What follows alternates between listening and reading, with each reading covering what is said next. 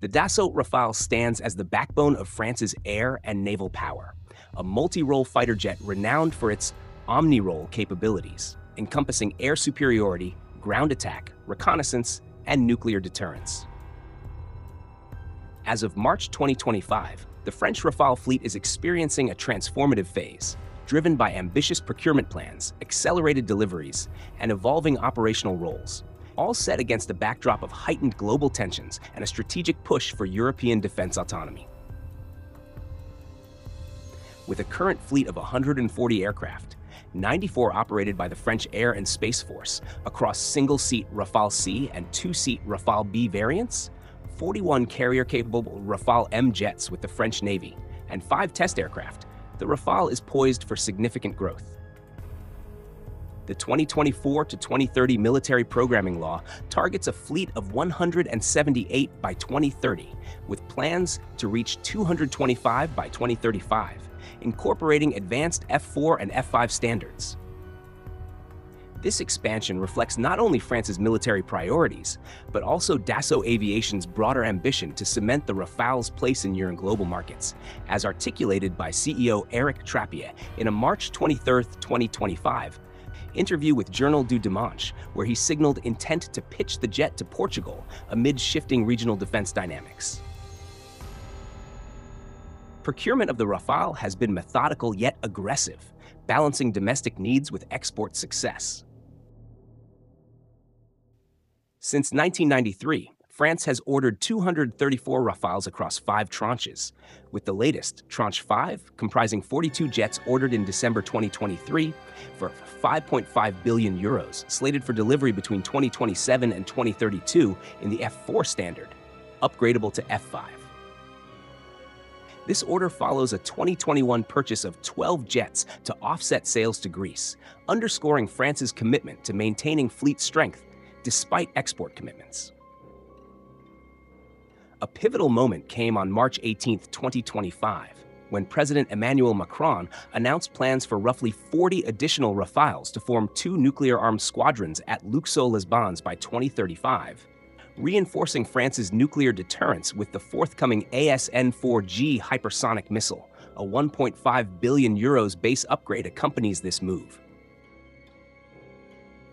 Production is ramping up to meet this demand, with Dassault boosting output from 2 jets per month in 2023 to 3 in 2025, targeting 4 by 2028 to 2029, and potentially 5 thereafter, contingent on supply chain coordination among 400 partner firms, as Trappier noted. This surge aligns with Macron's vision of a war economy, responding to Russian threats and supporting a robust defense industry poised for both national and international growth. Deliveries have regained momentum after a 2018 to 2022 export focus, with Tranche 4's remaining 60 jets resuming in December 2022 with the F3R standard B359. In 2023, 13 jets were delivered, followed by 14 in 2024, including the 26th F4.1 jet in December, leaving 13 due by end 2025 and 1 testbed in 2026.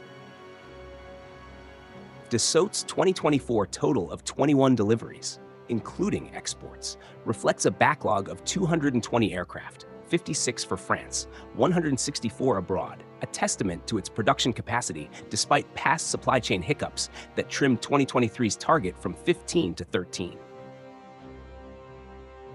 The Rafale's roles remain diverse and adaptable, leveraging its 3 variants. The Rafale C and B for the AAE excel in air superiority with Meteor and Mica missiles, ground attack with ASM bombs, and nuclear strikes with the ASMPA, while the Navy's Rafale M adds carrier-based operations, including anti-ship strikes with the Exocet AM-39. The F4 standard, qualified in 2023, enhances connectivity with drones and allies, while F5, eyed for the 2030s, will deepen this integration alongside a new Thales RBE-2XG radar, ensuring the Rafale's evolution toward the future combat air system by 2040 to 2045. Deployments span France and beyond, with 7 AAE squadrons at bases like Saint-Dizier and Mont-de-Marsan, 3 Navy flotilles at Landivisiau and aboard the Charles de Gaulle, and a new squadron, 1/5 Vendée, activated at Orange Caritat in July 2024. Overseas, Escadron 17 Provence at Al Dhafra, UAE, anchors Middle East operations, while exercises like Pegasus 23 in the Pacific showcase global reach. Recent operations highlight the Rafale's combat pedigree. Since 2014, Operation Shamal has seen Rafales strike Islamic State targets in Iraq and Syria, while Northern Edge 2023 in Guam tested minimal logistics deployment with allies. The Rafale's combat experience, Afghanistan, Libya, Mali, and maritime missions, demonstrates its reliability with a reported 94% availability rate during Navy deployments. Modernization continues apace, with F4.1 achieving operational capability in 2024 and retrofits underway fleet-wide, positioning the Rafale as a bridge between current needs and future warfare. Comparatively, the Rafale faces stiff competition from regional peers like the Lockheed Martin F-35, Eurofighter Typhoon, and Saab Gripen, each vying for European and global contracts. The F-35, with over 1,130 delivered and 4,141 planned across 19 nations, dominates in stealth and sensor fusion. Its AN/APG-81 ASA radar and distributed aperture system offering unparalleled situational awareness.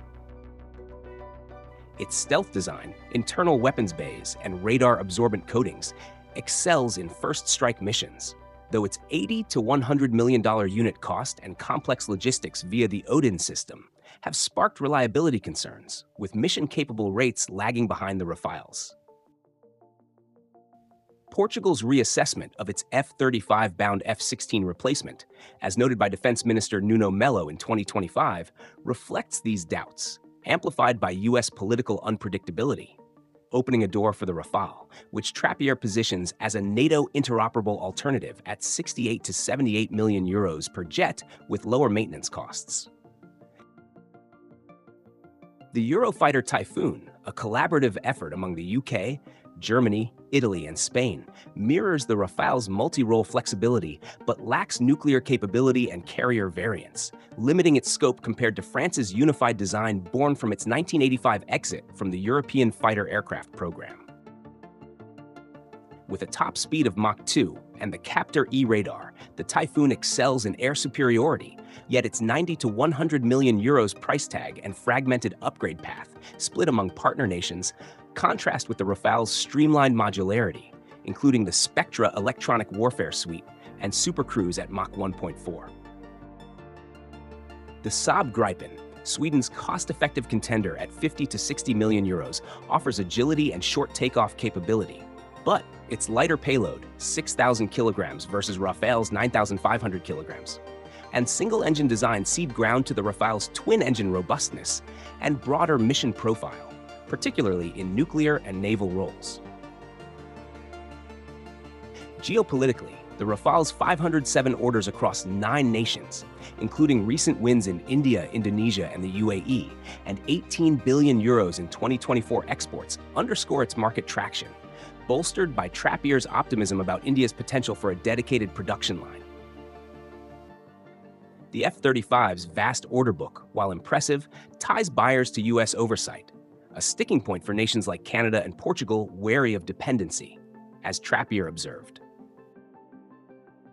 The Rafale's edge lies in its operational autonomy, rapid upgrade cycles, and combat-proven versatility, contrasting with the F-35's stealth-centric approach and the Typhoon's coalition-driven compromises.